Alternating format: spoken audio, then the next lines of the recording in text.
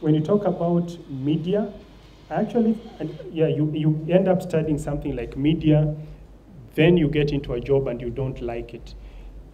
Now, you have to figure out, at the moment when you still have that job, how you will get to like it. There's this thing of, is it water your grass where you are? Now, you have to water your, and that's my perspective. If then you wait to get the one that you like, first of all, you'll have a bad attitude at work, and it will show.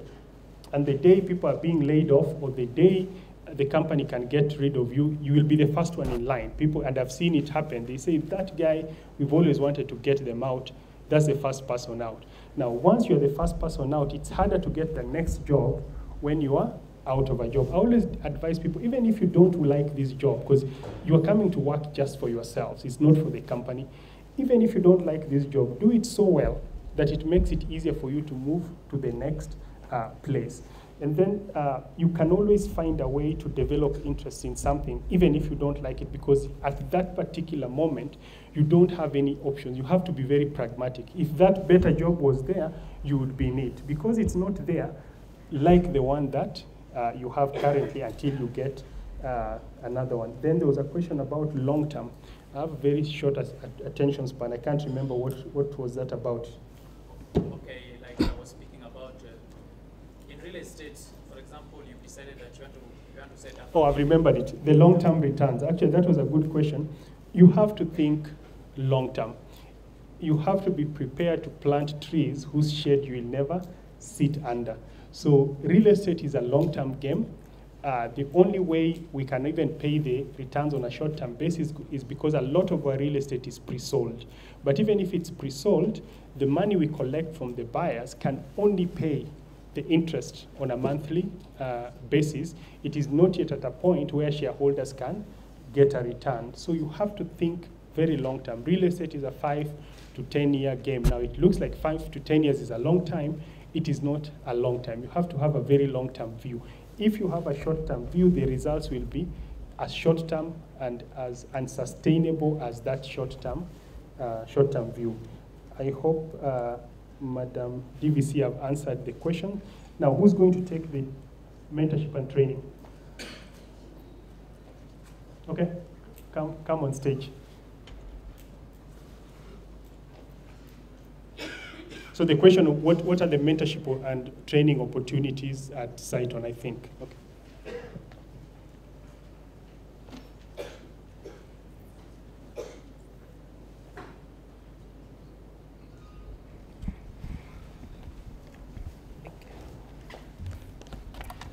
Hi everyone, my name is Egla. I work as part of the brand and marketing department at Cytonn, and if I understand it correctly, I'm only here to talk about the training and mentorship opportunities Cytonn offers. You mentioned CYLP, it's an intensive 12-week program that is meant for fresh graduates to give you some of the on-the-job skills.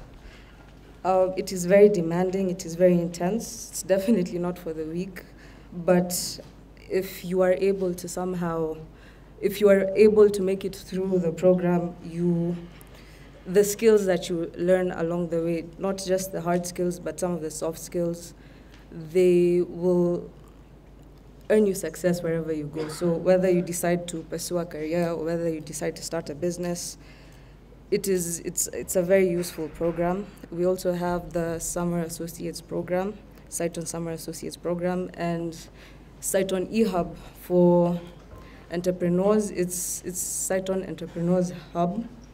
So this is for people who want to start a business. So you are grown, you are taken through lessons that you would need in order to make you successful. And if it is something that is investable, you could even secure funding for your business. Yes, that's it. I have a very simple question, but need has been hard. One thing I understand, before our guest speaker came up with Cytonn, he was an employee of Twitter. At least for you, you had a stepping stone.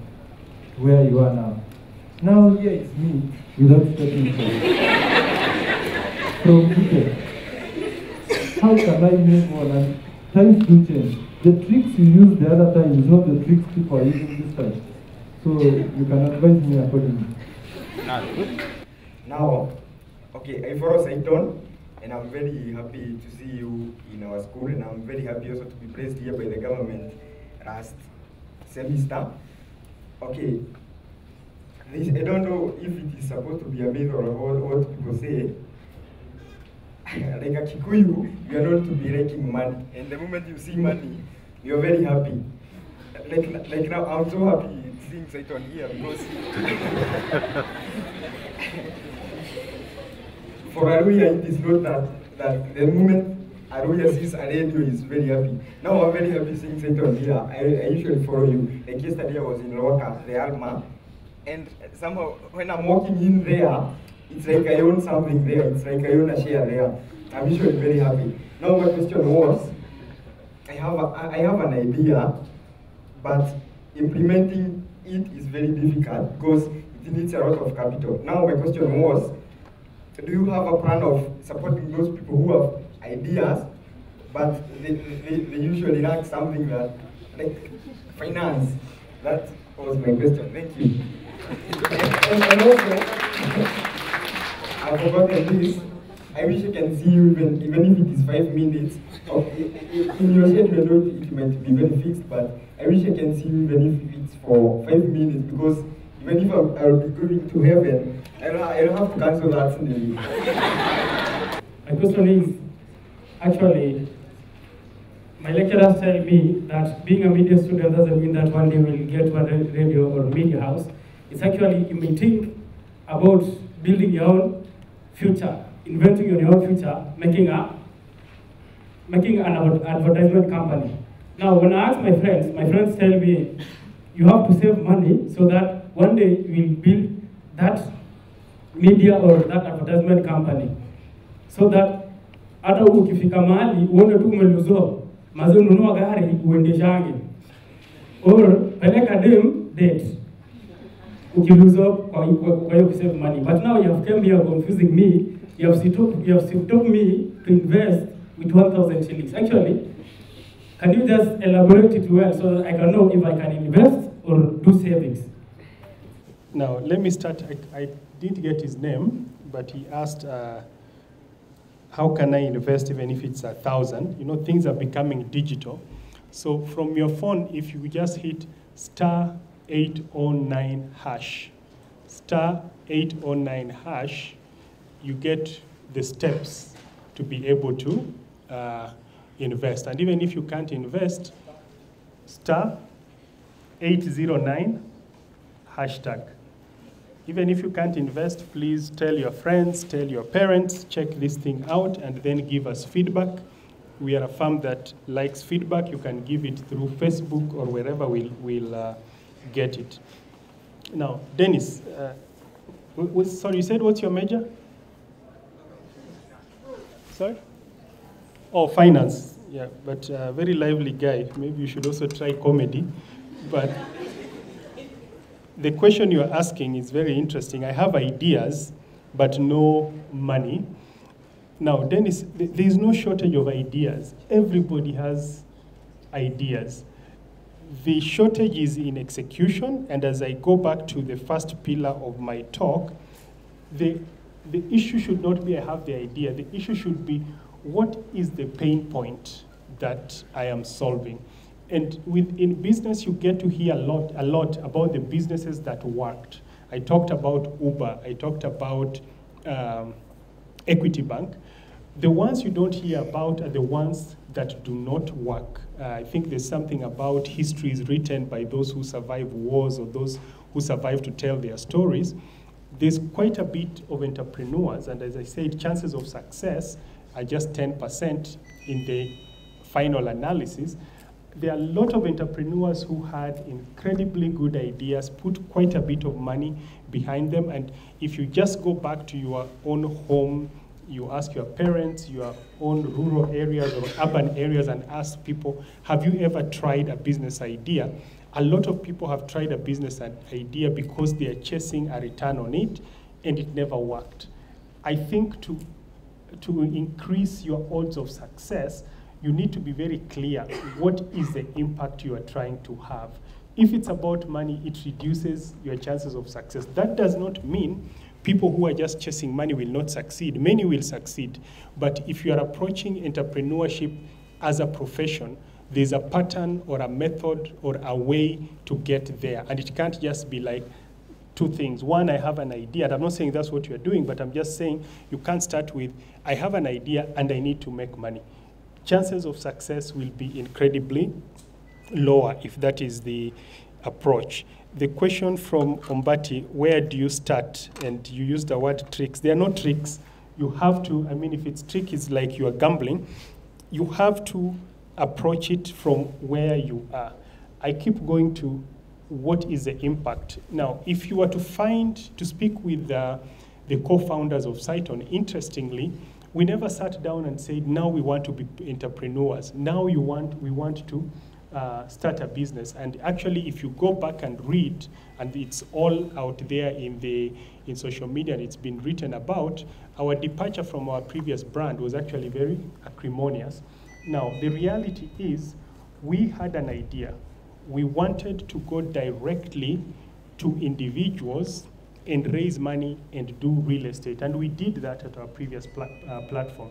We raised 5 billion shillings and got a very good set of real estate. Now, at some point, there was a debate. This real estate that you got, are you building it for your investors, or are you building it for the shareholders of this firm?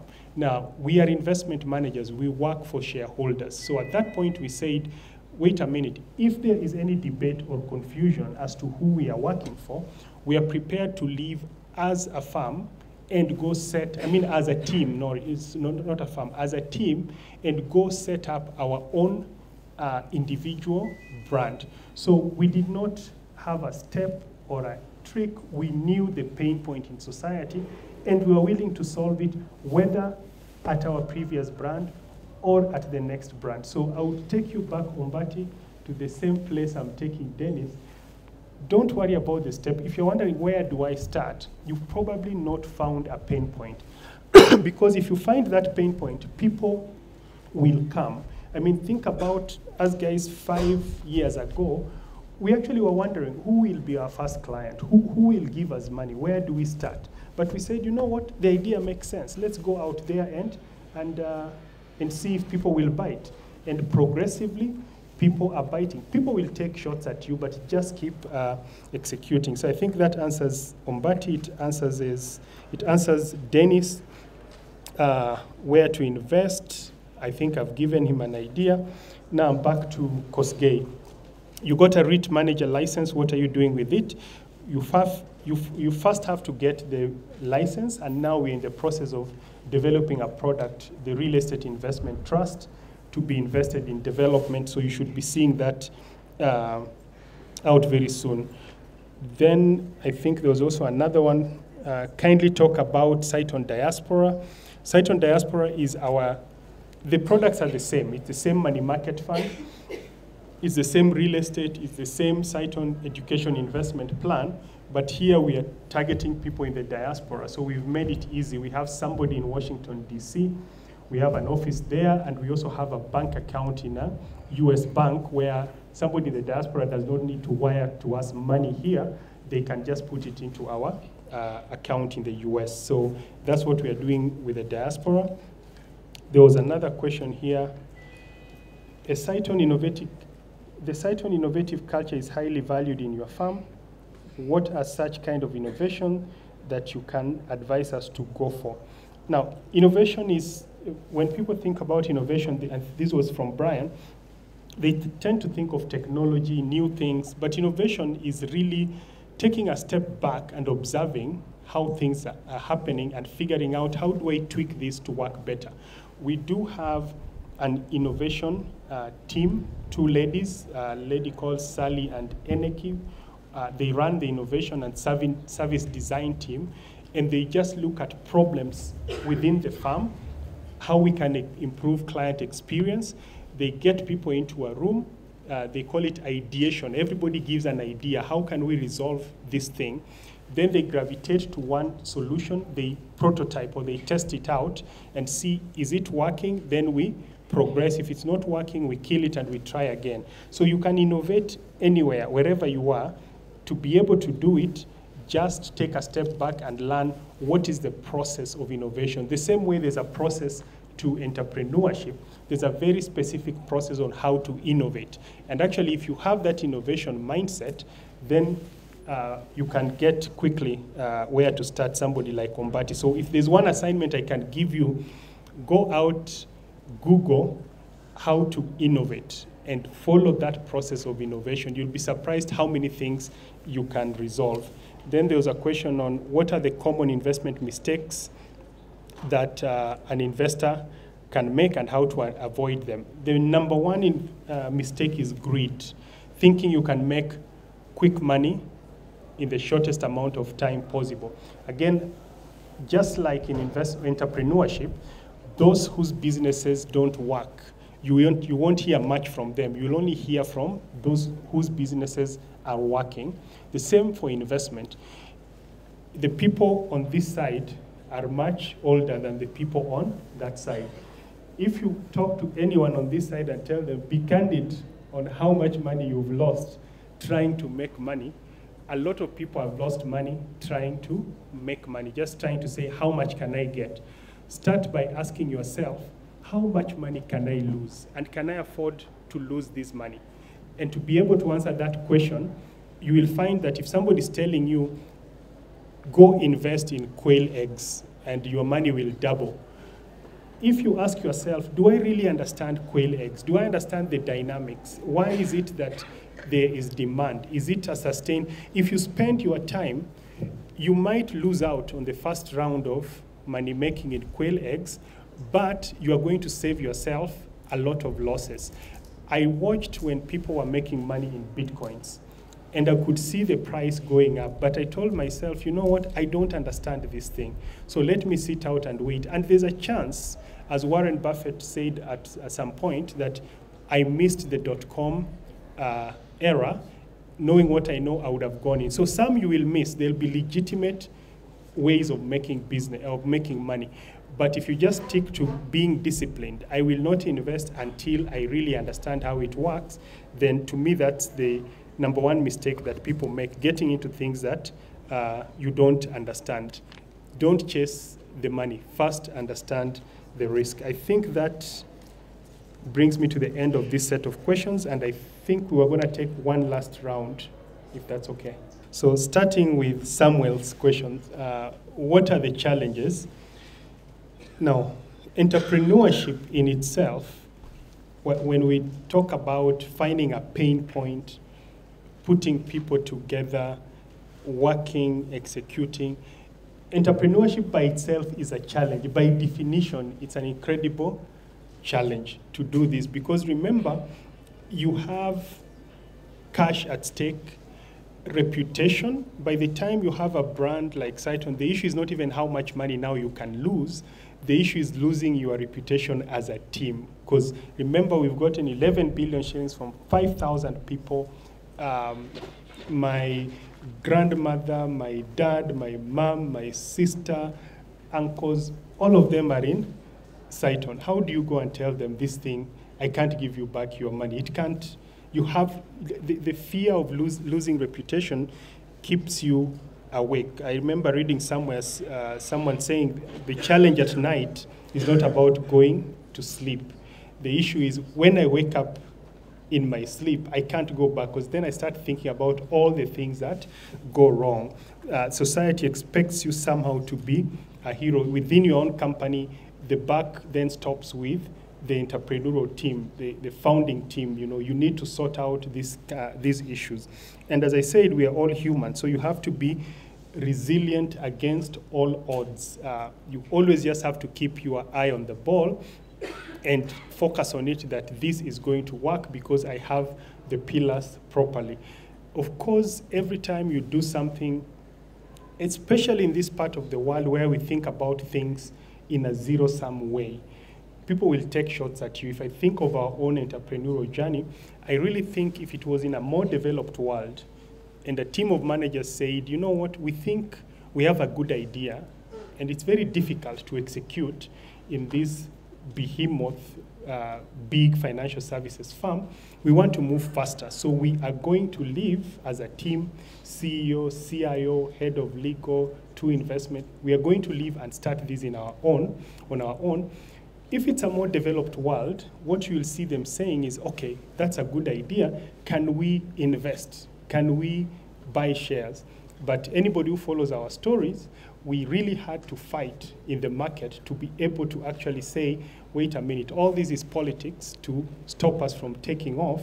The real issue is that the team has left and the previous platform is unhappy. So it's going to be very challenging. People will take shots at you, especially if you are attacking someone else's space, and you are not entitled to growth without being attacked. So you have to really, really work on yourself emotionally, strength, be resilient, stick as a team, and that increases your chances of success. CSR, what do we do? Yes, we will help. We know when you talk about CSR, people think it's sponsoring things, giving out stuff. We will do that, but our core CSR is based on the philosophy that teach somebody how to fish and they will always be able to feed themselves. So we took a view and said our CSR is always going to be education, talent, training driven. So when you talk about CSR, I'm standing here doing CSR so that I can encourage entrepreneurs. Cytonn Young Leaders Program, we always tell people for every one position you want to fill, get 4 people and tell them we're only looking for 1 out of the 4. The 4 will run through a 12-week internship, and we hope that then the 3 will go out and say, I've gone through the Cytonn Young Leaders Program. Because remember, we don't have to let you finish. If within 2 weeks we conclude this person has a bad attitude, we shall ask you to leave the program. If you are not doing your assignments, we shall ask you to leave your program.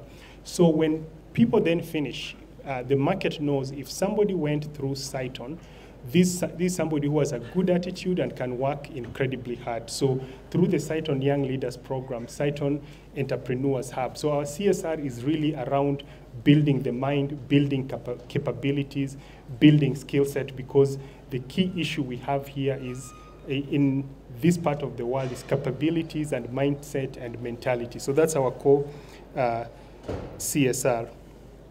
The question Ben was asking, I have many ideas. Is it Ben Mark? I have many ideas. Do I chase them all or pick one? My perspective is certainly pick one, and not only one. The one that you pick, go ask other people to come help you chase it so that you chase it as a team.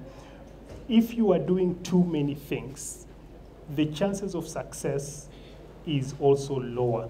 Myself, I don't do any other thing other than Cytonn. I only invest in Cytonn. I don't sit on anyone's board. I don't run any other business. I don't invest in a matatu. So the core team is focused on nothing else but the business of Cytonn, again, to increase our probabilities of success. I don't know who does mathematics here, but that thing of increasing your probability really, really helps with succeeding. If you look at some of these brands that have worked, if the people behind them were being candid, the amount of hours they have to put in, and also talking about the challenges, the amount of damage it does to personal relationships, to family, the amount of hours you are away, the friendships that suffers, it is a lot of time. You can't afford to do many things. There are many pain points in society, but to increase your chances of success, pick the one that you feel, I as Ben Mark, this is the one that I'm really passionate and driven to resolve. And even then, as I said, get a team to work with you. Then the question that the dean asked, I think I've touched a little bit about challenge.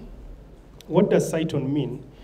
Now, interestingly, we invented the name, going back to your what is it called, tagline, invent the future. We were very clear about the opportunity we wanted to resolve. but we were also clear out how we wanted to brand ourselves.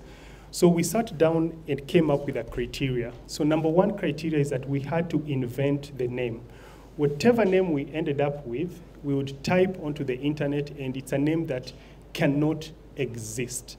And as you can see the effects. He's wondering, where did you get this name? So to get a name that does not exist, and you can go ask the other co-founders, we sat around a table, 4 of us, and because we know that ultimately the name will be an arrangement of alphabetical letters.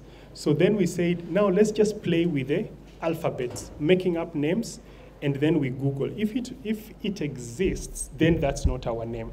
Secondly, it has to be 2 syllables.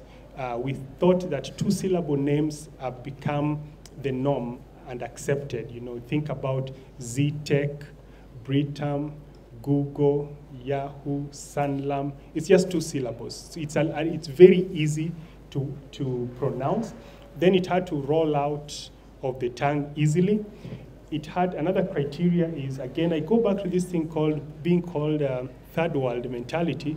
We knew that if it has a little bit of foreign feel, foreign look, then we are most likely to trust it. If we just called it, you know, Imaradaima Investments, you are going to look at it and say, that is mediocre like our people, that's just one of us, I'm not going to invest there. But when you see Cytonn, you're like, maybe this is American, maybe this is British, and then we also got some Wazungus to sit on our board to make sure that it actually has the external look. So that was another criteria. And then I kind of slipped in the green. I used to work for, it's no longer there, but was an incredibly great company. And for me, the CEO inspired me a lot, a guy called Dick Fuld, who was the CEO of Lehman Brothers. If you go to the website and Google Lehman Brothers, the color for Lehman was green. We used to say people at Lehman bleed green. So I pushed that it's always, I pushed that the color should be green. And Lehman was known for one thing. Unfortunately, it got caught up in the global financial crisis. But Dick Fuld always said, do the most amount of work with the little that we have. We are not Goldman Sachs, but we are going to execute better than Goldman so that we grow. He was a very direct person, started as an intern at Lehman, and in 32 years rose to become a CEO. So that's where the color came from. I think I've described pretty much all the criteria. And then we were just going to launch it as Cytonn without the round thing. And then a friend of ours, who is a friend of the firm, said, it looks so plain, I will give you something to put next to it. That exercise of branding, coming up with a name, color, thinking through it, took around 3 days just to come up with a name. Now, think about it. If you want to launch a brand, how much time do you take to actually think about the name? So you have to think very carefully about your market. Our market, we knew the issue is trust, and when it comes to finances, people tend to trust foreign brands because they've experienced the local brand. So that's how we came up with the name. Then there was the final question on real estate. This one is a good one, and we do have an article out there, and I think we'll repackage and post it again. There has never been a bubble in the history of real estate anywhere in the world, a bubble burst that was not preceded with cheap credit, easy access to cheap credit. So what tends to happen is when you have easy access to cheap credit, as we did in the US, and those are some of the things that ended up bringing Lehman's downfall, everybody borrows. Once they borrow, they go buy real estate. They don't even really look at the value. They buy real estate. As the price goes up, you have easy and cheap access to credit, and then it is in a rising valuation environment. As the price goes up, they look at the asset and then they sell it to the next person. In reality, they sell it to the next fool, who then holds it a little bit, the price goes up. When the game ends, the price starts coming down dramatically. Remember, when there's easy access to credit, you can even borrow up to 105% of the value you are buying. So let's say the real estate is worth 10 million. When there's easy access to credit, the bank will lend you even 11 million. or 10.5 million. Essentially, you are buying real estate without putting in your own money, and they're also lending you to pay the legal expenses, conveyancing cost, all that. Now think about it. When price starts going down, you wake up the next day and the price has gone to 9 million, you owe 10.5 on it. What do you think happens? People then say, wait a minute, our contract was, I borrowed 10.5, you have your collateral or security, which is real estate, the price has gone to 9. So I can't owe you 10.5 million, and then this thing is valued at 9. So what happens, they just tell the bank, take your real estate. When everybody's doing that, the bank ends up with a lot of real estate, which then they end up auctioning, further bringing down the value of asset, and then you have a spiral down that is happening. Kenya is nowhere near that because, first of all, credit is very hard to get. And when you get it, it's expensive. And even lending to real estate, you don't get 100%. You have to have some equity in it. So the possibility of having a bubble burst, the way it has happened in other economies, is, I would actually say the probability is closer to 0. What we have is softening of the real estate market, especially in some themes like office blocks in places like Upper Hill. We had an overbuilding. So prices will come down a little, but not to the point where people are willing to sell their real estate at a throwaway price. There are places that are still thriving, like in Ruaka where Dennis was. Occupancy in Ruaka is 97%. Typical occupancy for residential communities is around 80%. So when you do your research, I keep going to what's your pain point. When we went to Ruaka, the pain point was occupancy is too high. If you want an apartment, it's not easy to get. And if you get it, it does not have comprehensive lifestyle amenities like gym, convenience store, daycare center, a lounge. So we asked ourselves, if we were to put a comprehensive apartment community here at the same price as others, would people take? And yes, people took. So we don't have a real estate bubble.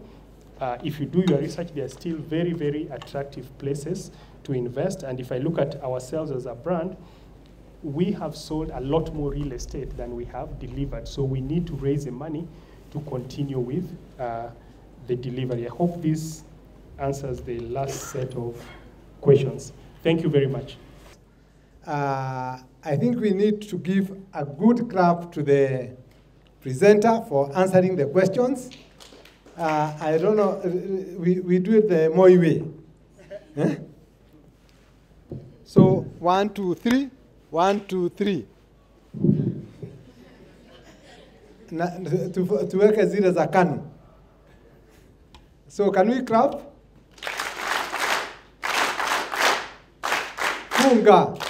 Fungua. So we want to appreciate you, Edwin, for a work well done and even accepting our invitation. We want to appreciate the DVC and her team for organizing, the chairman of department. I want to appreciate the students and members of faculty for participating. One of the things I want to encourage you is that a university is a place for exchanging thoughts. This is the only place you can have free exchange for no pay. If you call this man for a consultancy or that one, because I know he's a consultant, for 1 hour, they charge you in dollars. And therefore, having to get that for free, Edwin, we really sincerely appreciate. I'm sure there is a real estate owner who have been born here. I know there is a new entrepreneur who have been born here. So we want to thank you for being an inspiration to our students, and we look forward to further engagement. And may the Lord bless Cytonn as he blesses Zetech, together with the students and staff and everybody involved. God bless us, and may I now request one of the students to come and say a closing prayer.